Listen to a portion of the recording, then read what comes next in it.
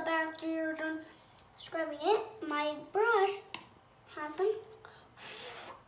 Now, put it a little bit of texture right there. There we do like a circle. Voila. And then we put more texture there. Oh, I've never seen that circle action before. We put it right there. What a fun idea. It'll look really good if you do some down there. Like all around. Oh, to get in your eye? Yeah. Sometimes it might get in your eye. See? Look how beautiful that looks. That looks so beautiful. You were so right. You're going to get more? You going for some more, Hattie? Yeah. Kind of wipe it out a little. Then we put it all around. All around. There we go. Look at that. And where would you wear this makeup to? Well, sometimes you might wear it to a birthday party or maybe a pool party or some other kinds like that. And I use this side. My brush has two sides right here. It has two sides.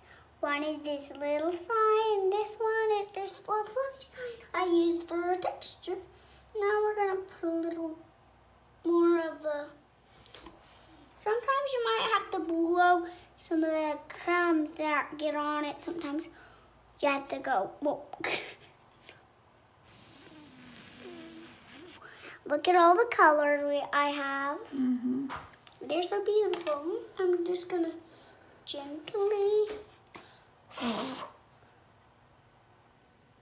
do a little bit there. A little bit right there. Close. How did you learn how to put on makeup, Hadley? I've seen my mommy do it. It looks easy. Must be. Mommy doesn't put on that much makeup.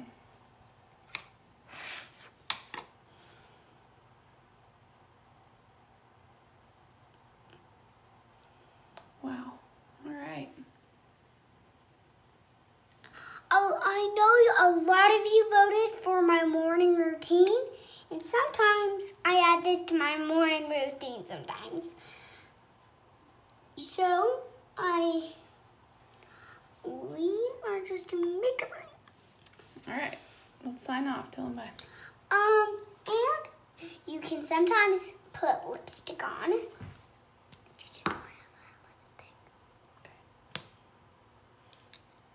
Sometimes I dip it in there and then curl it. Shiny lips.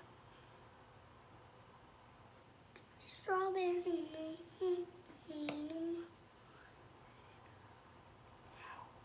And then we put a little bit more texture on the lips.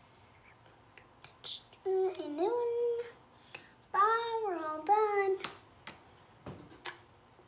Bye.